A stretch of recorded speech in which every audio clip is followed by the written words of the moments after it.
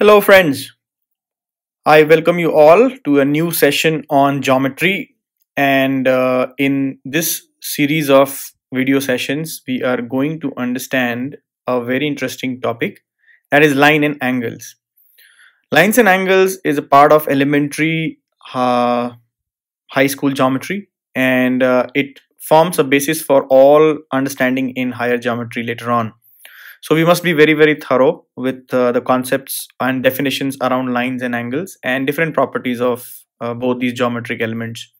Now the history suggests that the lines and angles have been part of human civilization and all its pursuits for a very long time. So we get a lot of references and evidences of these elements being aggressively used in different applications in early history.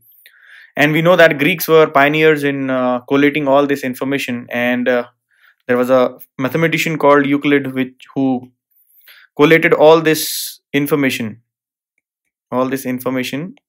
in around 3rd century BC, okay, in his book called the Elements, right? So since then we are using the concepts of these basic geometrical elements for furthering our knowledge in mathematics, especially geometry. So we'll begin with what is a line, the definition, and then we'll go to definition of an angle, and we'll try and understand in this session what are different parts and other important information around angles, like interior and exterior of an angle. So what is a line, guys? If you see, look around yourself, let's say if you look at the ceiling and the region where the ceiling meets the wall, it represents a line. You already are familiar with, let's say, various examples of line around you. So the notebook on which you are writing right now, probably the edges represent a line. So the computer on which you are watching this session, the edges again would represent a line. The pen which you are holding, probably the edge would again represent a line. And if you take a sheet of paper and try to fold it across across any crease, so that crease represents a line. So there are various such examples of line around you. So how do we basically define a line? So if you see, line is nothing but a collection of points. If you see, what is a line? A collection of points, but not just any random collection of points, isn't it? There's a trend, or there's a pattern, a collection of points.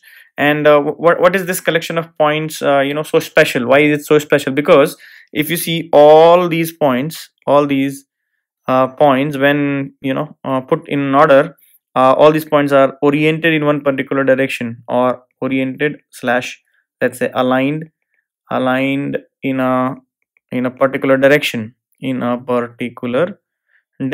okay. So this is what we see. So all those examples which we just discussed are actually like that. So if you take points, arrange them in and move these points, or let's say just plot these points in one particular direction, and if you join all of them like that, this becomes an example of a line. Other important feature about line is it extends infinitely in both the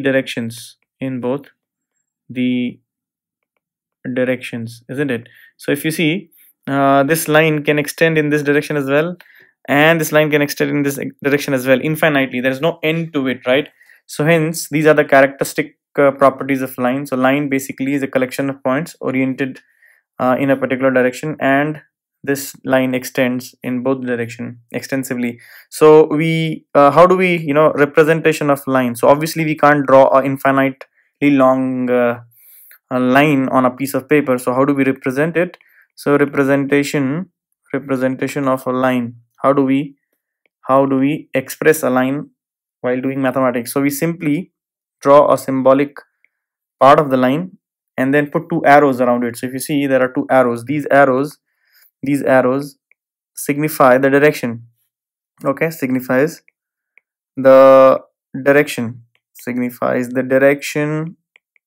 of the line, okay. Later on, when you will be dealing with concepts on vectors and other things, you will then realize that the concept of this direction is very important. So hence this line is represented like this, and we also have to put a name around it. So we put them as A and B. So we take 2 points on the line and we say this is line AB. Line AB. Okay, this is how a line is represented. Many a times small Roman letters are also used. For example, they can express this as L. So line L is another way of expressing or representing line on piece of paper. Okay. Now, if you also notice, there is another characteristic of this line. The characteristic is it is one dimensional. So line is only one dimensional, isn't it? Dimensional. What does it mean? It means that there is no line has only length, right? There is no breadth, so thickness is almost negligible, and no height as well. So neither it is wide nor it is high, so hence only length. So hence it extends infinitely in both direction, and it is given by this length. So there is a length of this line. Okay, so it's a one-dimensional geometrical element. Okay, so these are the characteristic features of line. Now once we understand line and we saw the examples of line, you can just turn around, look around yourself, and you'll see varieties of examples of line. And once you know, you will be also noticing that there are, if you are comparing, let's say 2 or more lines, let's say we take 2 lines now. So 2 lines, right? Now how and what kind of these lines are? Now these lines can be in the same plane, so we call them coplanar lines. What are coplanar lines? Let's say this is in a notebook, so I draw 2 lines over this notebook, and these 2 lines AB and CD lie on the same notebook, same surface, so they are coplanar lines. But if you observe, there are non-coplanar lines as well, right? For example, if you look at the ceiling of your room, so one line which is you can imagine any of these creases there, any of these edges around which the ceiling meets the wall. Let's say this is the wall, and this wall meets the ceiling along this line. Okay, now this line, and then imagine the room is like that, the room's ceiling is like that, this is another edge of the ceiling, and these are the other walls. Okay, so if you see this line here is, and this line, these 2 lines are not in the same plane, correct? They are not in the same plane. So hence lines could be on the same plane, and hence they will be called coplanar, and there are non-coplanar lines as well. In these sessions we will be considering only coplanar lines. Now if there are 2 coplanar lines, what are the possibilities and how would they appear? So there are possibilities. Case 1, one line is like that, let's say AB, and I have another line coincident on the same line. In this case we call them as coincident lines. They are just one top of the other. Case 2 would be a line like that and a line like that, right? So they are such that any time you find out the distance between them, you have the same distance, right? Let's say D. These type of lines you already know are called parallel lines. They never meet or intersect. And the third variety you by now would have guessed is nothing but when 2 lines are not parallel on the same plane, they intersect, right? So what are these? These are intersecting lines. Now intersecting lines creates new features, new geometric features, and the feature which we are now going to talk about is angles. Okay, so 2 intersecting lines always create an angle. Okay, so let us take another example. So these are 2 intersecting lines, let's say AB and CD.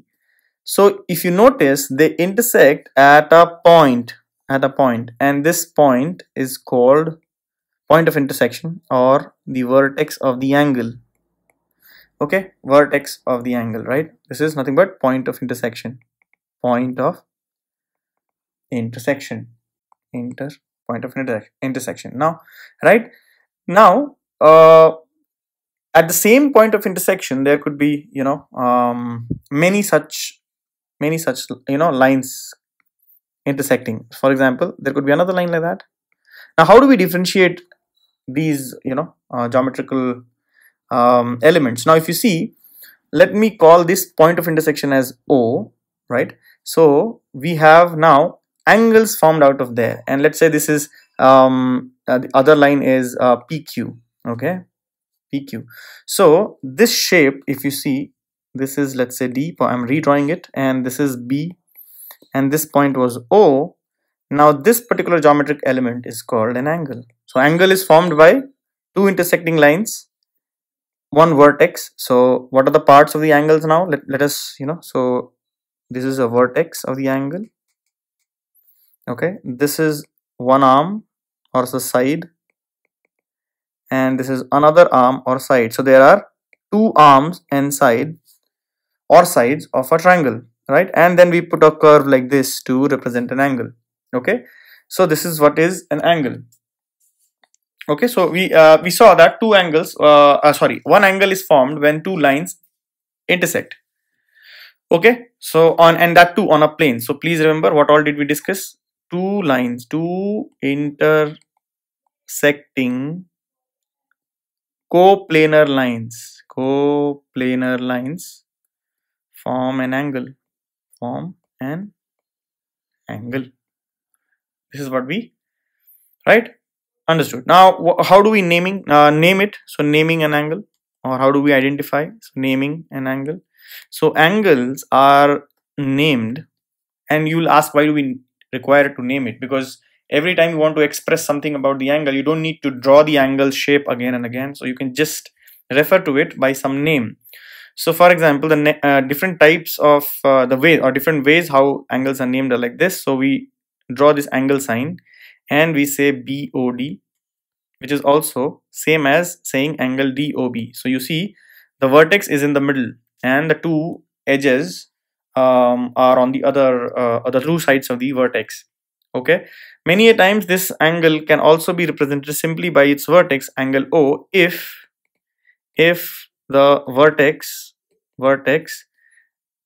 is on only one angle. What do I mean? I mean, for example, in this case, you can't call angle O, because then it will be confusing. Which angle you mean? Do you mean this angle? You mean this angle? Because all these angles have same vertex O. So only when there is only one angle on a vertex, you can also represent them as angle O, or by the name of its vertex. Another way of representing angles is by, let's say, Greek letters, alpha, beta, theta, like that. Okay, so hence what happens is you take two arms, two sides of the angle, and you represent it as, like, let's say, alpha, right? So hence we say it as an angle alpha. We can simply write angle alpha. Okay, many a times people write numbers as well. So let's say this is, and they will write 1, and we represent it as angle 1. Okay, this is how angles are represented. Another way, in this case also, instead of having a side angle, people do prefer to write like that, right? Put a hat over it, so that also represents an angle, or DOB, and like that, right? So hence there are 1, 2, 3, 4 and 5 ways of representing angles we saw. Now another concept which we have to discuss in this is what is meant by interior and exterior of an angle. So let's say now this is an angle. Let's say this is angle ABC. Vertex is B, right? Now any point within the folds of the two arms will be interior. Or in another way, let's say from this point P you want to reach both the sides. So hence, if you start moving like that, so you reach point C, isn't it? Or the side BC. and for reaching side BA you have to go in the opposite direction, isn't it? So when this happens, that means you have to go in opposite direction to meet the two sides, then the point is within the angle. So let's say this point here. Here also, if I want to meet BC, BC is nothing but you have to extend it like that. Then I have to move like that. Okay. And if you want to move towards, let's say, AB, then you have to go in the opposite direction. Isn't it? Something like that. Opposite direction. So then that point is considered to be interior. This is interior of this region. This entire region will be called, this region is nothing but interior region. This is interior region of the angle. Correct? This is interior region. Is that okay? So hence you are moving into opposite direction. But let's say if there is a point here. There's a point here. Now to meet both the sides, you will have to move in the same direction, isn't it? Same direction. So hence this region outside the region of interior of an angle is now exterior of an angle, right? So if you see, this is nothing but this is the exterior of the angle. So this part is exterior of an angle. Exterior of an angle. So interior of an angle and exterior of an angle. So if you see an angle divides the plane. That means the points on the plane are now distributed, okay, in three parts. What? Three parts. First is angle itself. There are lots of points on the angle itself. For example, any point here, Q, R, all are on the S or on the angle itself. Second is interior of an angle. And third is exterior of an angle. Okay, so please keep it in mind that an angle divides entire plane into three regions. Now all this discussion was about angles on a plane. So a natural question comes, do we also have angles which are not on a plane? Yes, we do have, and we call them as solid angles. Now these are 3D angles. Example, when you go to an ice cream parlor, you order of ice cream in cone. So the angle made by the cone at the vertex here, this is the solid angle.